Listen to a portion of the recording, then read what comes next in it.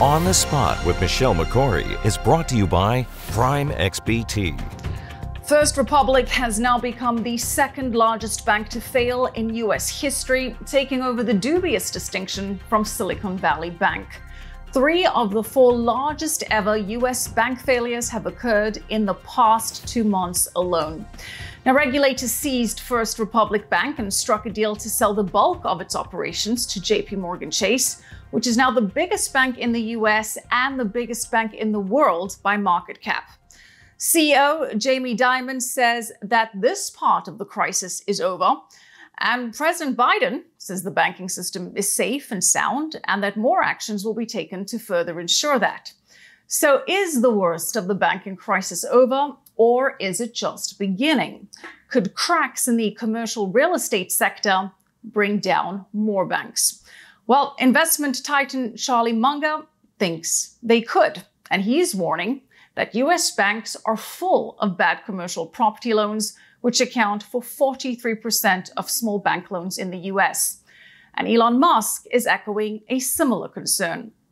Well, my next guest says that he expects more failures, which will lead to consolidation in the banking sector, potentially paving the way for a CBDC or central bank digital currency. And that this could all spiral into 100+ annual inflation within the next 2 or 3 years. Andrew Axelrod is a global macro commentator, as featured in Zero Hedge and Bitcoin magazine. He is a top LinkedIn contributor, with his posts averaging 1 million views per month. And he's spent his career working with some of the largest asset allocators across America, Europe, and Asia Pacific, and now educates family offices and professionally money managers on digital assets. Good to have you with us, Andrew. Thank you, Michelle. Thanks for having me. I just wanted to say up front, I'm a longtime viewer, so it's a pleasure to be here. It's a pleasure to talk to your audience. It's a little, I won't lie, it's a little surreal talking to you. I'm afraid, you know, I kind of get what John Hinckley might have felt like when he felt like the TV was talking to him. But in this case, it's actually real. So I'm very glad to be here. Thanks for having me. Okay, well, hopefully you're not going to be inspired with any assassination attempts like John Hinckley Jr. Appreciate the sentiment, and I too have been following your work and your articles on LinkedIn, so it's really good to have you on the show. But we want to get some of your bigger, ominous forecasts there. But before we do that, let's just recap where we are with First Republic. Initially rescued by rival banks in the aftermath of Silicon Valley Bank's failure, it was limping along for weeks after a group of America's biggest banks came to the rescue with a $30 billion deposit. But depositors at the bank got nervous. They began moving their money from First Republic, and then First Republic announced that it lost $100 billion in deposits, mostly in March, and we just saw the stock sell off since then. This forced regulators to step in, and they sold all of the deposits and most of the assets to JP Chase. So that's where we are now. Break that down for us, where we are, what happens next. Yeah, absolutely. So I was reading the headlines over the weekend and again this morning, and Michelle, I was like asking myself, haven't we seen this movie before? And then I was thinking back, and it's like, oh, right. Yeah, I'm old enough to remember that way back in the old days of March of this year, we had the other second biggest bank failure. That was, of course, Silicon Valley Bank, which has had, you know, that sort of dubious title. It's been snapped up by First Republic now. It's the new second biggest bank failure. Silicon Valley Bank slid down to third place. So, I mean, we've seen just in the last 3 weeks, we've seen 3 out of 4 of the largest bank failures in U.S. history. Of course, Washington Mutual takes the cherry back in 2008, but certainly within recent memory, these are tremendous failures. Signature Bank with 110 billion, Silicon Valley Bank, SVB, with 209 billion, and now First Republic Bank with 213 billion. These people talk about, these are domestic banks, these are smaller banks that are failing. I mean, that may be the case. I wouldn't call them small by any measure. These are really gigantic banks. These are huge numbers. This isn't child's play. And I think it speaks to really a larger trend that's been ongoing. Depending on how far back you want to rewind, I mean, we've had at the turn of the century, not of this one, but in the 1900s, we had 35,000 banks in the US. You fast forward to the 1990s, that number got whittled down to just around 10,000. And now we're about at half of that, at 5,000. The exact same trend we've seen in Europe since 2009. The number of their version of the FDIC insured banks, they've dropped by 33%. So what we're really seeing here is this trend playing out. We're seeing a massive consolidation, and it's really unprecedented. It seems to be picking up steam, in fact. So if you hear the number, okay, 5,000 banks, 5,000 FDIC insured banks, I mean, who cares, right? That's plenty. Do we need 35,000 banks? Well, that sort of belies, if you look at the percentage of deposits, it's actually a much more severe picture.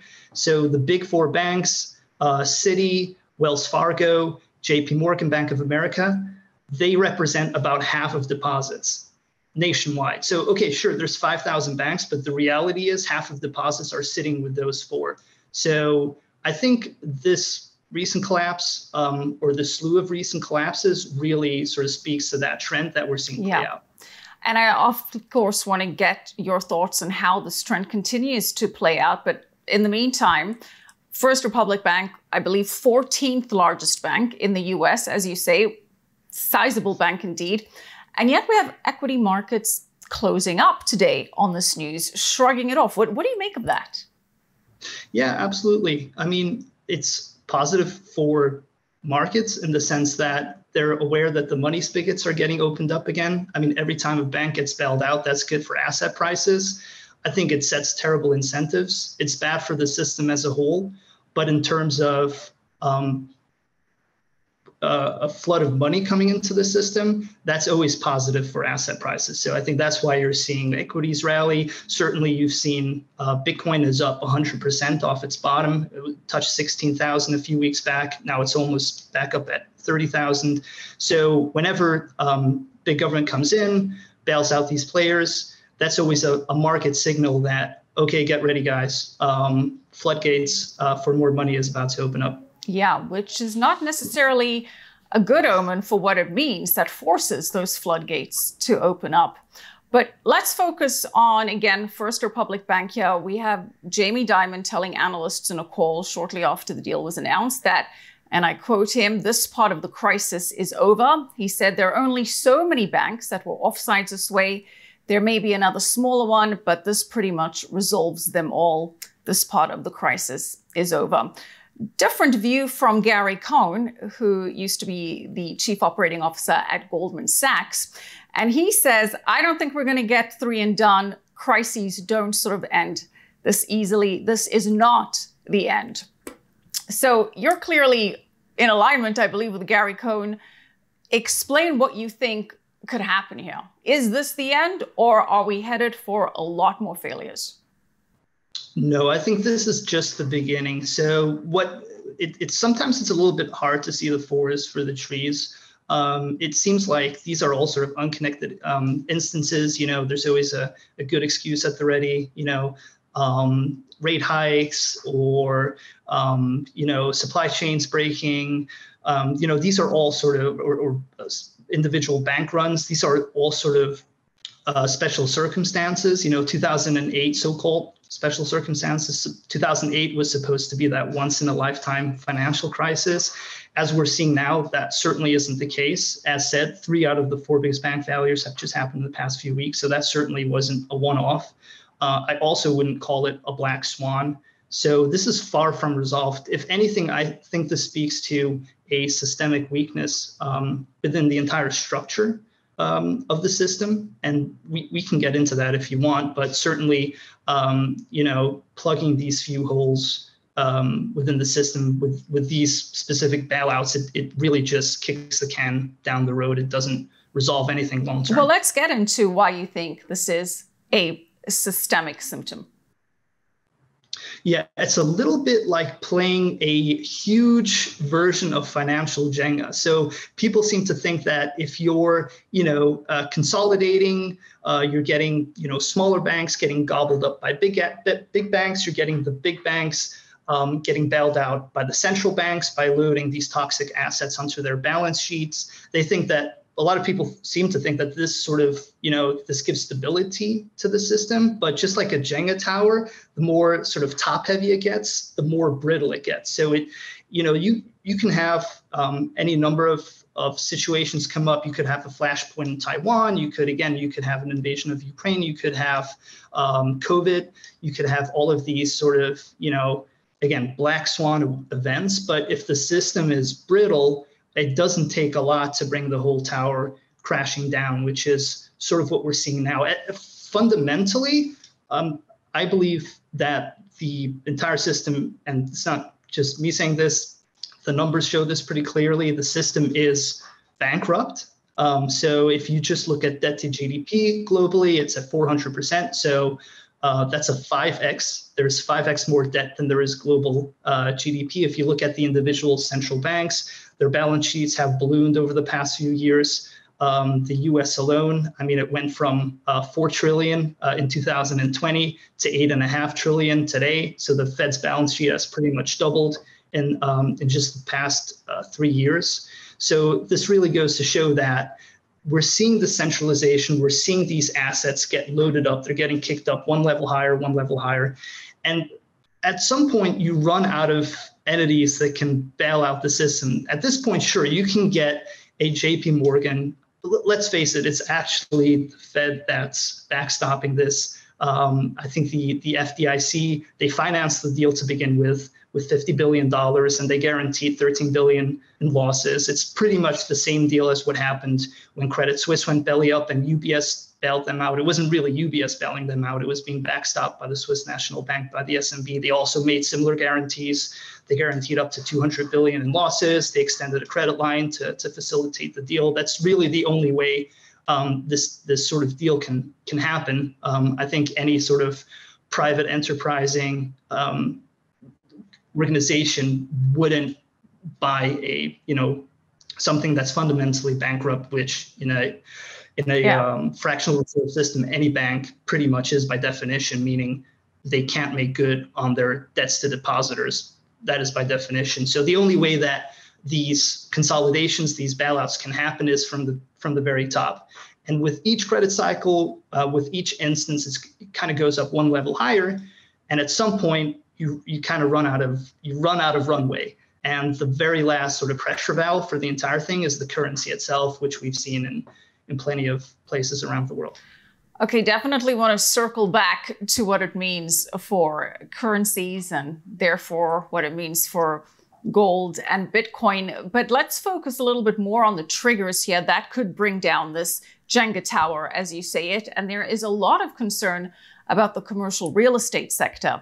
Charlie Munger, Berkshire Hathaway's vice chair, he is warning of a brewing storm in the U.S. commercial property market. He said that American banks are full of what he calls bad loans. And as property prices fall, he's expecting defaults there.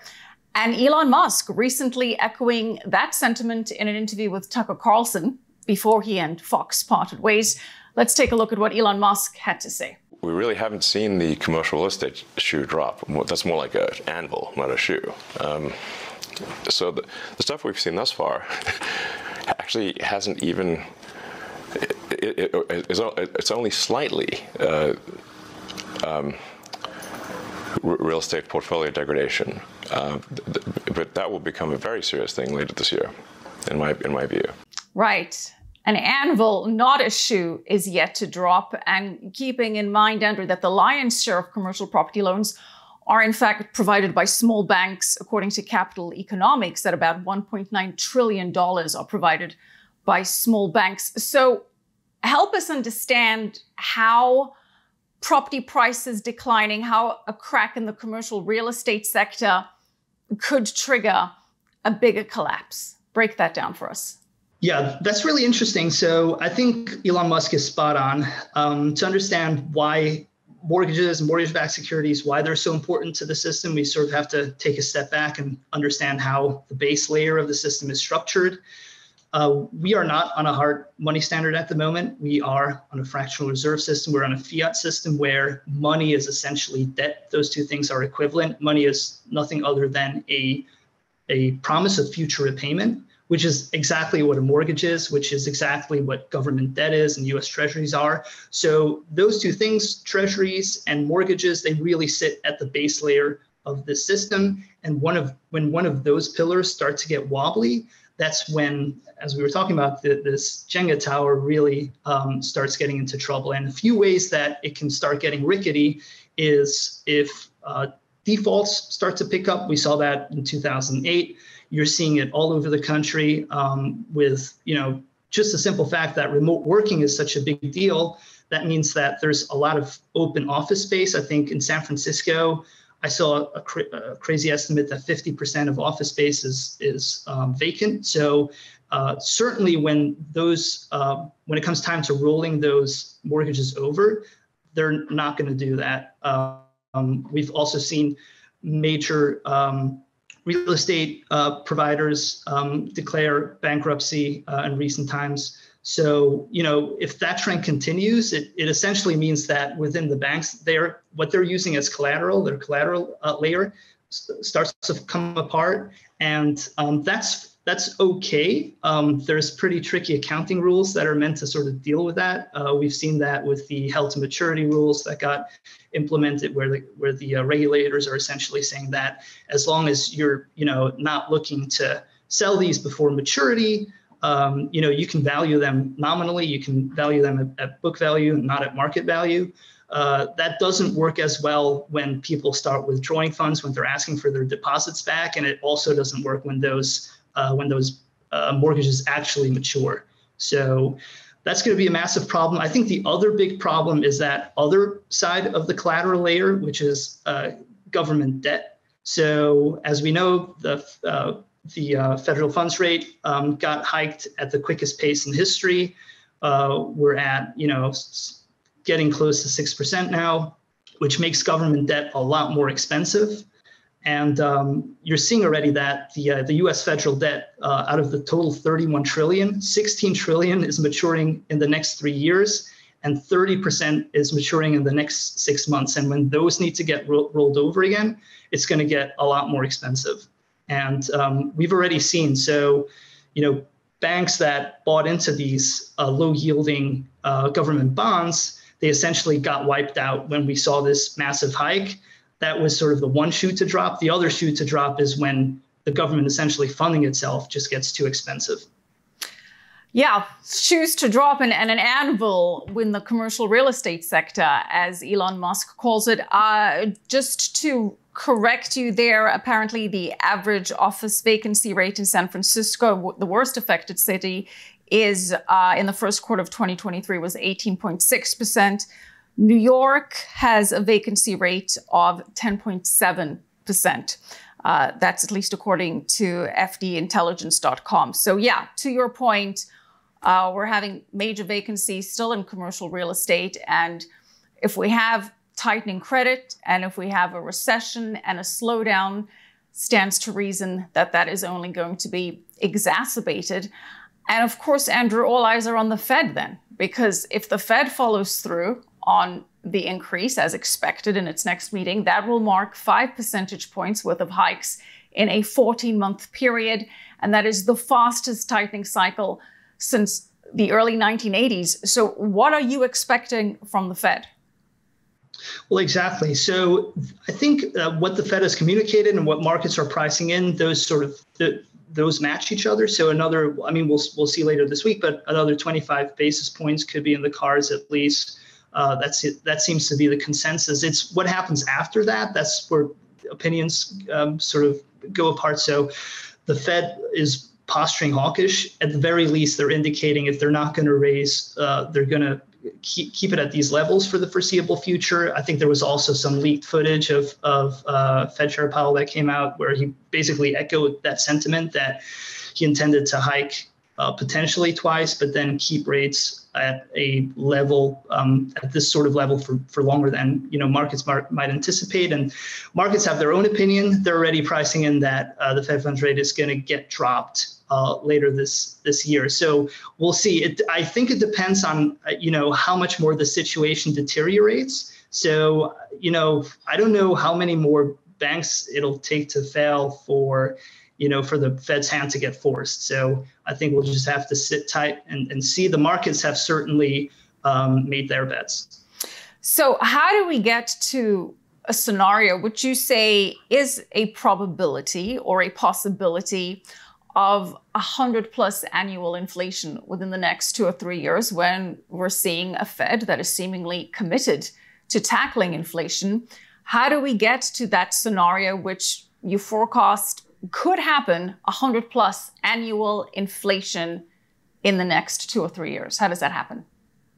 Yeah, that's a good question. I mean, it depends a little bit how you define inflation. That's always the longstanding argument. If you just if you take sort of the, you take the Austrian definition of inflation, you're just looking at the money supply, then certainly we're getting already pretty close there. We were talking about how much the Fed balance sheet has grown, which is a pretty good proxy for quote unquote money printing, which went from 4 trillion in 2020 and doubled within just 3 years to 8.5 trillion.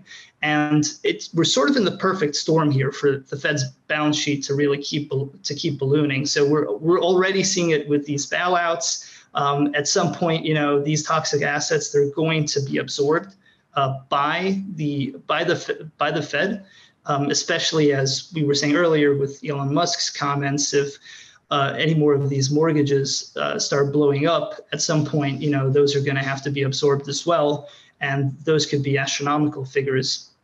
Then there's global macro sort of factors that could come into play.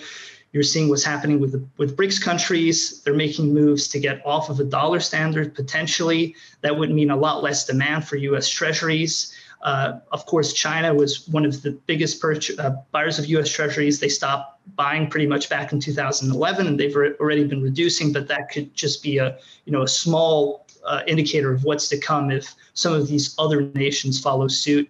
I think there's a pretty big queue also for developing nations that seem interested in getting BRICS membership. So then the question is, where's this appetite for treasuries going to come from? There's going to be a big hunt for balance sheet capacity. And as we've seen with these bank collapses, banks certainly aren't able to do it. They already got burnt when they bought U.S. treasuries at low yielding rates a few years ago. That's actually what triggered this entire meltdown.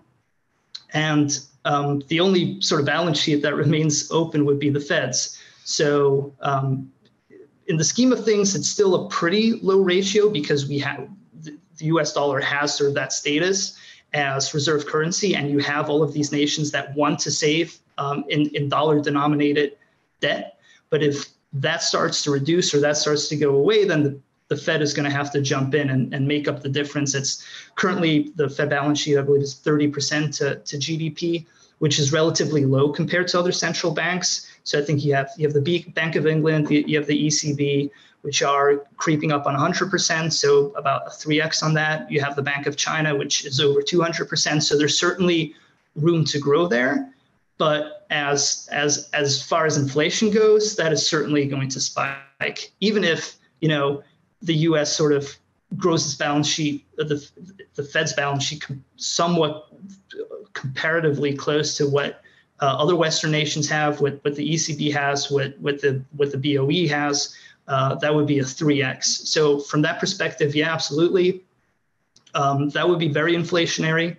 It would certainly be inflationary for asset prices. I think in the last few years, we've also seen some of that trickle down into consumer prices. So it's even affecting those. So I think there's a lot more to come. Okay, so how much of this 100+ annual inflation in 2 to 3 years is linked to the idea of de-dollarization, which we are seeing accelerate? To your point, the BRICS are looking at putting together a global reserve currency, potentially backed by commodities. We have 19 countries vying for BRICS membership, the BRICS meeting in the summer in South Africa to hash things out. It's still a long way away from them actually getting their act together. But if we throw in this de-dollarization trend, bank collapsing, inflation, recession equaling stagflation, and then, of course, we've got this debt ceiling idea, which, if it doesn't get raised, it does not exactly instill a lot of faith in the US government, which is, of course, what essentially backs the US dollar, faith in the US government. It seems like that's potentially a perfect storm brewing here. No, it absolutely is. And I think these macro headwinds, these geopolitical headwinds, it just adds fuel to the fire. I mean, this Fed balance sheet expansion that we've seen, this is pretty much before all of this, pardon my language, crap has hit the fan. And as mentioned, the last 3 years, it's already doubled. So I think if the appetite abroad goes away for this type of debt, and if the banking system, as we evidently see, isn't capable of absorbing that, then all of that is going to land on the Fed's balance sheet. I mean, just ask yourself, how many trillion-dollar companies were around before 2018? There were none. Apple was the first one in 2018, and now there's 6 of them. And that just happened, in the last 5 years. So in other words, Apple was founded in 1976. It took 40 years to get to 1 trillion market cap. And then it took 4 years to get to 3 trillion. So it did a 3x on its market. And all of that. And if you look at the S&P and you look at the Fed's balance sheet, there's pretty much there's a 97%, explanatory correlation there. So it's quite clear that at least for asset prices, absolutely, we're going to see, if this trend continues, we could see tremendous inflation, asset price inflation. It remains to be seen how that is going to translate for consumer goods, which I think most people care about. They care about, what does it cost to fill up their gas tank? What does it cost to go get groceries? That remains to be seen. We've seen pretty significant numbers that a few years ago you would have called fiction. In the UK, I think we just had grocery price inflation of 17%, a little more even year over year.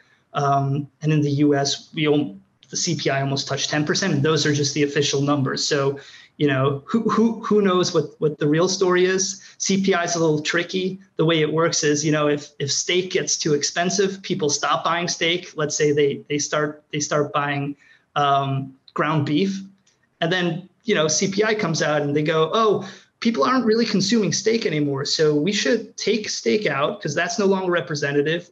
We should put ground beef in, and then big surprise, CPI comes in a lot lower when actual inflation, of course, or price inflation rather, is could be very severe. Right, as you say, this is just the government representation of what inflation is, and even by that measure, it is not looking good. You talk about filling up gas tanks. Of course, a lot of this is exacerbated by the move to decarbonize, by lack of investment in the energy sector, under the idea of ESG, under the idea of climate change. How does that then fit into this picture? Yeah, I think it's, again, if you go back to the fundamental question of how is the entire financial system structured, it's also just playing the same idea out. So if you're in the business of exporting debt, if you're in the business of printing money, that's a lot more convenient than having to, actually build up an infrastructure of energy domestically. So you can have these ESG policies, which interestingly, we're seeing sort of fall out of favor. So you're seeing reports about about some of these big asset allocators. They're adjusting their set of rules about what type of investments fit into their point of view and which don't. And it's sort of, we're seeing a move away from ESG, I think, because we are coming up against the hard reality. But yeah, for many years, I think it's much easier to print and import rather than to make long-term investments in these sort of big, expensive infrastructure deals that in the long run are extremely important. They sit at the base of the economy. You need cheap energy to which would ironically help offset inflation. So if you could get, if you could get costs of energy down to, 1 cent per kilowatt hour or something, that would go a long way to offsetting what we're seeing here. But again, we don't have that type of infrastructure because of these systemic failures in our financial system, which set the wrong incentives.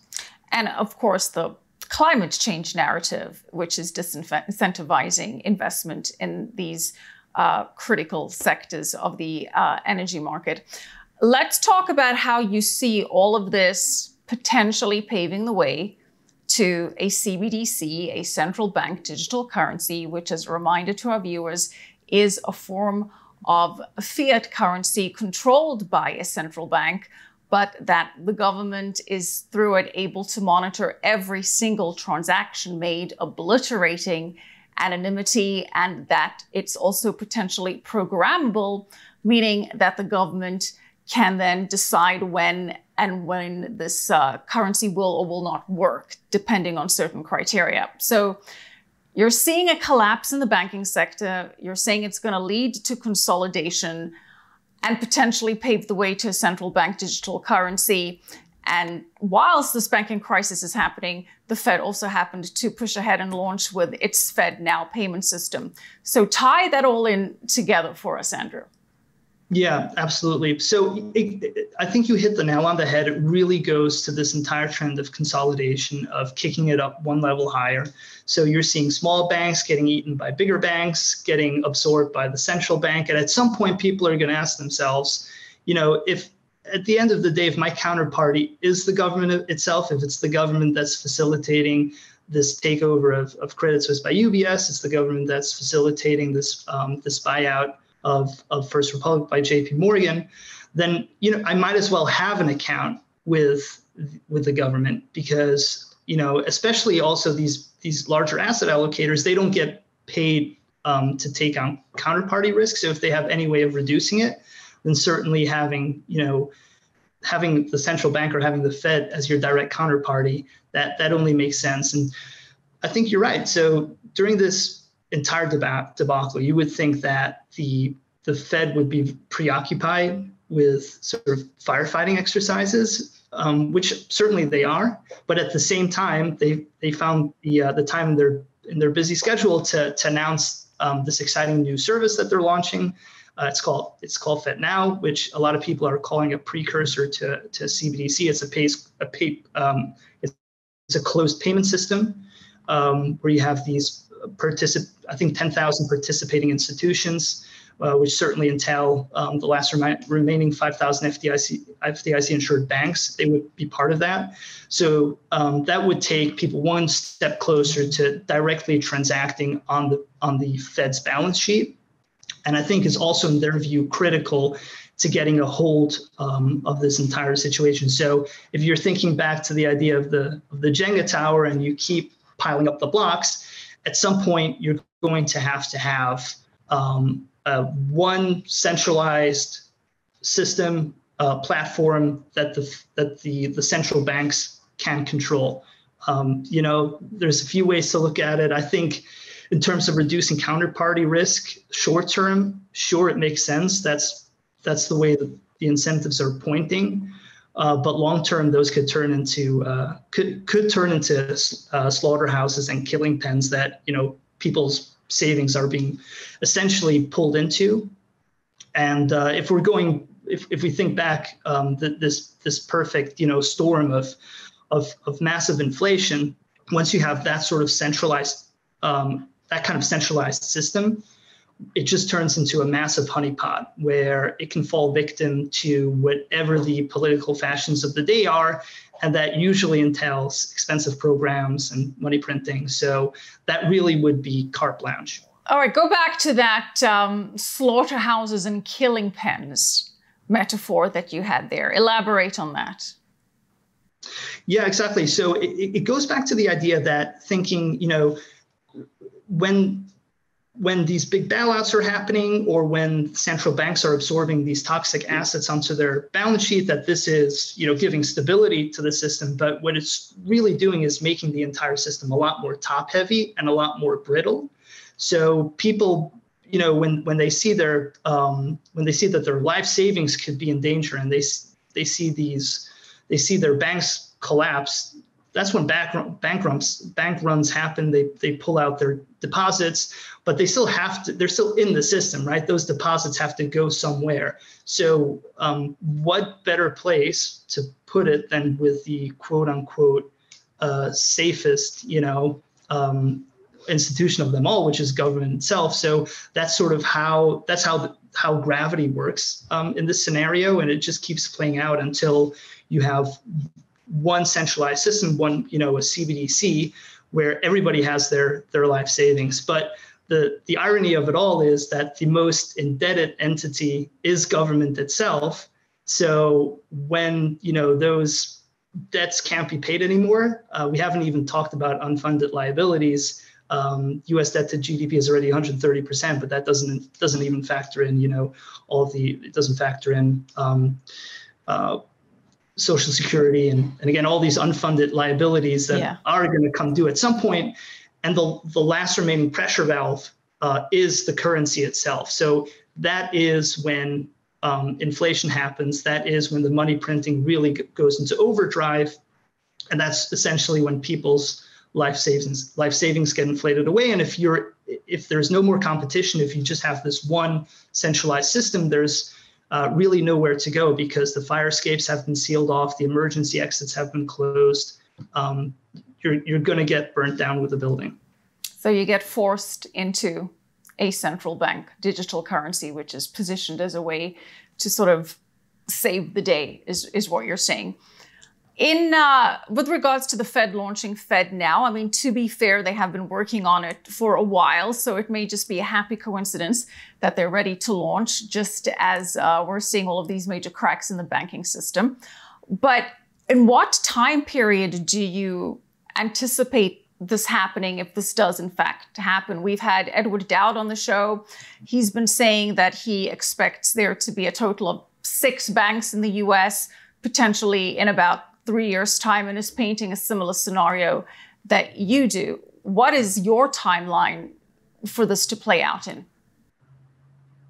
Yeah, I think it's hard to put an exact date on it, but I would say it's probably sooner than later. These things tend to play out a lot more rapidly, especially when you get into the end of a credit cycle as we're in right now. Again, U.S. debt to GDP is at its highest levels ever. I think the closest was in 1946, after World War II, it was at 110%.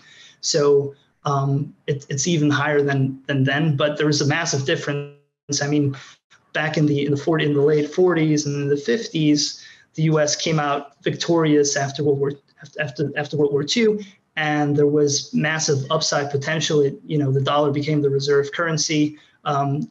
It was a growth phase. This is the inverse of that. We're sort of coming to the end of a credit cycle, and there's really no place to go, again, other than to centralize and to load up on this debt, because it's not even a question of if the entire system is essentially bankrupt. It's not a question of how does it get paid back. It's more of a question of how do these losses get allocated? And what's happening at the moment is every time there's a bailout, every time these debts get kicked one level higher, what's essentially happening is that the losses are being allocated to the public. And the final stage of that is, again, the currency getting debased, which is sort of the ultimate, is the ultimate default. Right. Okay. So I will take this point to then ask you to make your case for Bitcoin, because that is what you think is the way to get through this. So make the case for why Bitcoin is the answer that you propose.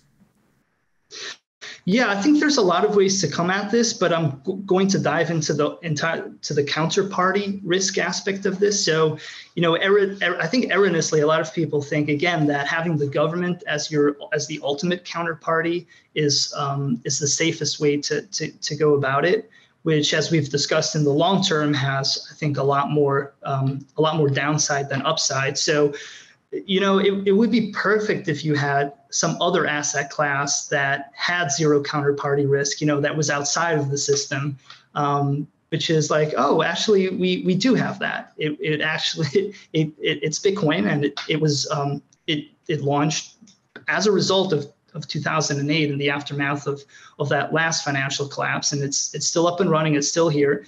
It was actually at the time a great alternative. It was very early days, but it would have been a great alternative for people looking to exit the system, people that had that long-term vision, that understood that this bailout was not going to be a one-off, that this was part of a longer trend that would continue, that with each sort of credit cycle, the system would keep contracting, keep consolidating.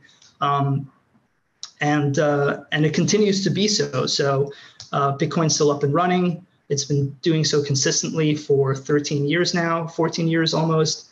So I think in terms of people looking for an alternative to the current system, that is a great option, as is gold, of course. Yeah, definitely want to touch on gold. But let's stay with Bitcoin. What then is your price outlook for Bitcoin if you're seeing this potential collapse happen again, it's a probability that you're saying, or a possibility that you're saying, in the next 3 years? What would that mean for the price of Bitcoin then? In 3 years' time? Yeah, what I've learned from these past few cycles is that people, including myself, are not very good at making price predictions. I think every single price, including people that seem to know what, and I'm sure they do know what they're talking about, but honestly, this last time around, everybody was dead wrong. They were calling for astronomical. I remember when Bitcoin hit its peak of in the 67,000. Yeah, 69,000. Exactly, almost touched 70K. People were calling for 150, 250, 300,000. Of course, they were dead wrong. And then on the flip side, when it dropped to 25, 20, 16,000, people were saying, we're holding out for 10,000. So, and of course, they've been left in the dust. It almost doubled since then. So, price predictions are hard. I'm going to go with, if you look at some of these more conservative estimates, I forget which bank came out yesterday and said 100K is plausible. That doesn't sound too crazy to me. I think that might even be a bit of a disappointing number. I can't make a prediction here, but I think 100K is probably on the low side. Just given what we're seeing happening in traditional finance and the way that Bitcoin is positioned as an alternative to that, and given its small market cap, given how early it is, I think there's a ton of upside potential there. You're seeing countries adopt it. So, yeah, I think 100K would be on the low side. 100K in 3 years' time? Oh, no, within the next 12 months. Within the next 12 months. Okay. That's a much more bold prediction than within 3 years' time. I believe Standard Chartered was saying that Bitcoin could hit 100,000 by the end of 2024.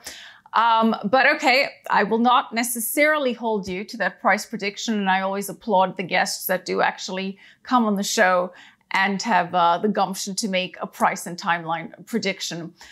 But, and to your point, we've actually just learned that Bhutan, which is a kingdom in the Himalayas, has confirmed that it's actually been mining Bitcoin for years.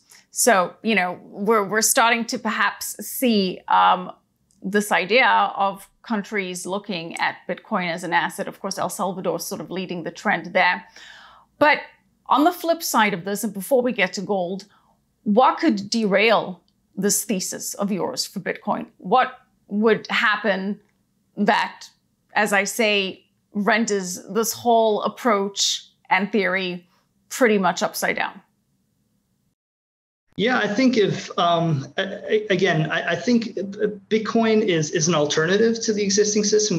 We've had hard money standards, but we've never tested this type of digital gold. So I think it kind of goes to sort of more foundational, questions about humanity. I think there's a reason that we do have these credit cycles quite obviously. There's something in human nature that wants credit, that maybe in some way also thrives on it. I think it goes to the idea that it's a very attractive idea to want something for nothing, which credit promises. So if there's any, I would argue that we've seen a gold standard fail because people do want to use credit, and there's really no way to give to margin call that with something like gold. There's no way to give a no confidence vote. Gold is going to be locked up with your custodian. You have no way of reliably auditing it. So you have to deal with these layers of credit that are built on top. If something similar were to happen to Bitcoin, that would be disappointing. But essentially, we would just be restarting the same system that we've always had. There's something about human nature that seems cyclical, so that could be one way. But at least in the meantime, if we do settle on a hard money standard, on a Bitcoin standard, say, it might fail long term. Let's call it due to human failing, but at least in the short term or to midterm, it could be a very good way of acting as a pressure valve to this imploding debt system we currently have. So let's unpack this. You made an interesting comment there, which I understood, that if we start to build all of these derivative products off the core asset of Bitcoin and have futures products linked to it and ETFs, that in a way could be very problematic for Bitcoin and its integrity, and that it follows the same pattern. Then is that what I hear you say there? Yeah, that is to say, there's absolutely nothing wrong with these products. I think, in fact, they're great products. They can be extremely helpful for hedging purposes, to get around market inefficiencies that you might have temporarily. They can be very valuable tools. I think the problem is that when that market starts to outgrow, the actual collateral layer itself, that's when you do run into that sort of trouble. And I think the way that could happen possibly is if too few people take self-custody of their Bitcoin, where they wouldn't have the option to again margin call or to give a no confidence vote to this booming credit layer that's growing on top. That being said, that's something that could take decades. So in the meantime, I still think, even if long term, it doesn't work out, I think there's in the short to midterm, there's a lot of attractive aspects to this. Yeah, if you get to a point where there's more paper Bitcoin than real Bitcoin, that's very problematic and lends the Bitcoin price to be manipulated, as some would argue has been the case with gold and silver, that there's more paper gold and paper silver out there. And that's why those markets have been susceptible to manipulation. Again, before I get to gold, because I know our viewers want to hear your thoughts on that, if we don't have this chaos, which I hope we don't have, if this all doesn't unravel, what does that mean for Bitcoin? Can Bitcoin, in your mind, still do well if we somehow hobble through this? I think so. So, there's a few ways that they've been able to keep these. If you think about the central banks juggling balls, keeping these balls up in the air, they've been able to do this for decades. There's certainly scenarios we could think of where their runway would be extended. One such scenario would be massive productivity gains. So, you could paint a scenario where artificial intelligence is increasing our productivity by 20x. You could imagine that, with the supply chains breaking, with on and friendshoring, you have a huge push, and you have a lot of money printing, funny enough, and a lot of inflation that sort of finances these big government-led infrastructure deals where the energy sector is getting boosted, and you're lowering those costs of energy again down to like 1 or 2 cents. That would put a lot of downward pressure on prices. So that could give a lot more runway to printing.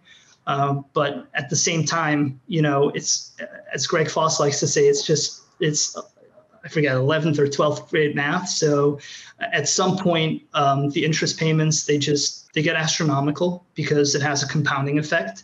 And at some point, that really puts a lot of pressure, no matter, even if, you have a huge productivity boost where, you're increasing productivity by 20x, the debt keeps compounding, it keeps doubling, it keeps doubling. At some point, productivity is not going to be able to keep up with it.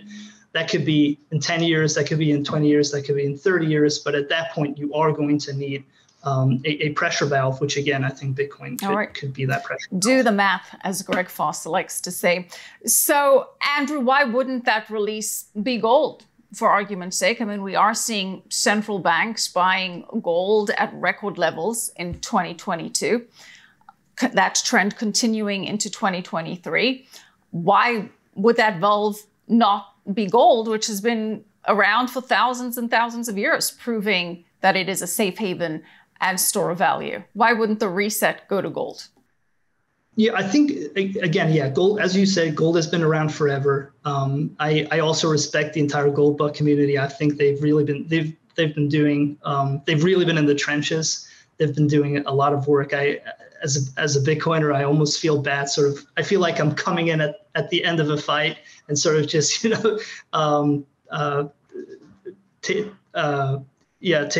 taking all of the trying to take all the honors. But yeah, no, 𝗍𝗶𝗺 have been fighting the good fight. From a technical perspective, I just think that Bitcoin has superior features in most respects. Portability, of course, lightning fast.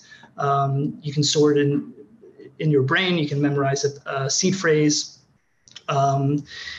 But there's an argument to be made that gold might be, superior in terms of fungibility. So there's some concerns about specific transactions being identified, and then on the Bitcoin layer, and then that sort of being used to identify labeling individual coins, which again would hurt fungibility, obviously. But I think that Bitcoin being a technology, as it gets developed, also as the privacy aspect gets built out, that is probably going to negate that aspect.